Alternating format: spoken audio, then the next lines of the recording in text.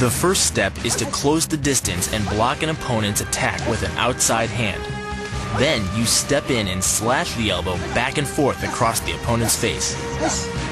So we're batting this down here, and then stepping into the elbow, and then back through with another elbow.